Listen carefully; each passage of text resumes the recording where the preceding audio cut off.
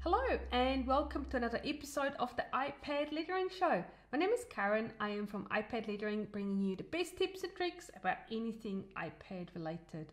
In today's episode, I'm going to show you how you can use iPadOS 13 to easily install Procreate Brushes and Practice Sheets. And yes, you heard it right. We have iPadOS now as opposed to iOS. So this is a brand new operating system specifically made for the iPad.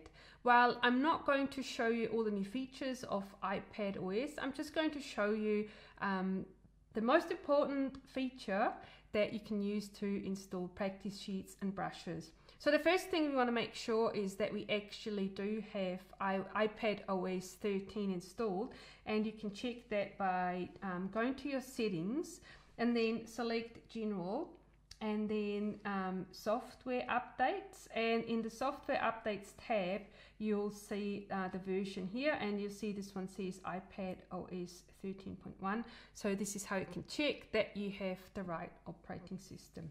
So now let's see what's changed and how we can install practice sheets and brushes into Procreate using the new iPadOS 13. So this is my website. So what I thought I'll do is just show you how to download one of the freebies. So let's go to the freebies section and then let's download the iPad Lettering Starter Kit. I'll just show you because this one has a practice sheet and a brush, so I can show you how to install both. So we'll add this to the cart and then we'll go to checkout. And then the easiest way to do this is actually use your account. So I'm logged in with my account, and then I'll choose an address, continue. And then I don't need to pay because it's a freebie, which is perfect.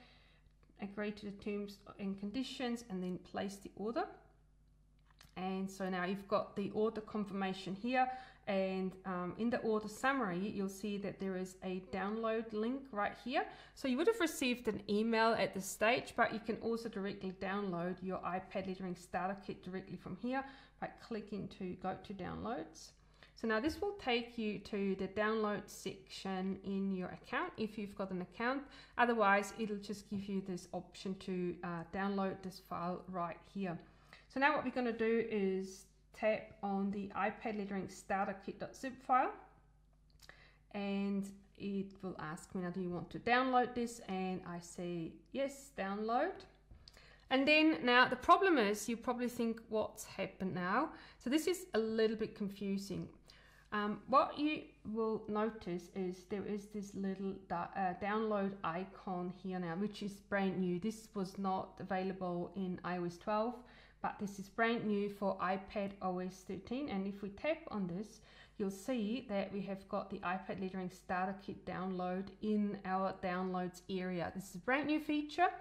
So now what we can do is tap on this, and you'll notice now we've got the Files app. So this is my Files app, iCloud Drive, and there is a downloads folder here, which is also new. So this is very similar to what you would have on your laptop or desktop computer, where the files get downloaded into a downloads folder. So this is what happened here as well now. And I've got my zip file here.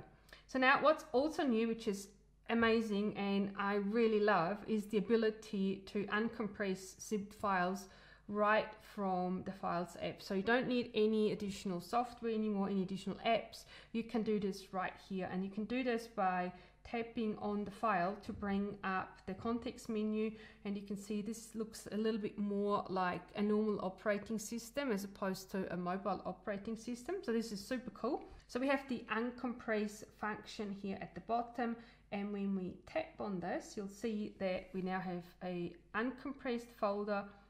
And if we open it up, you'll see that it's got the 2 practice sheets and it has got the brush as well. So super easy, super handy and fast, much easier than the way it was before. All right, so now let's see how we can transfer these files into Procreate.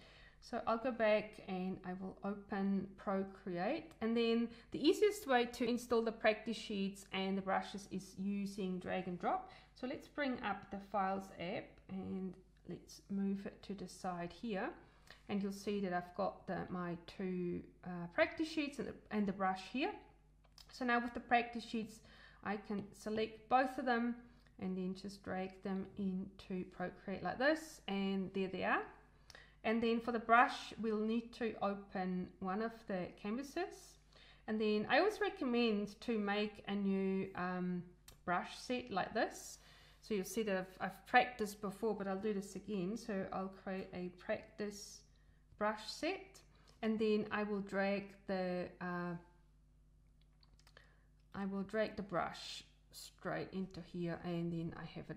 And the nice thing about doing it this way is that if you have more than one brush, you can drag them all at once and just place them into whichever brush set you would like them to go into, just like that. All right, so now we don't need the Files app anymore, but we have our practice brush right here, and then you can start practicing straight away. So much easier than the way it used to be before, using iPadOS 13 and using drag and drop to install all your practice sheets and brushes just like that.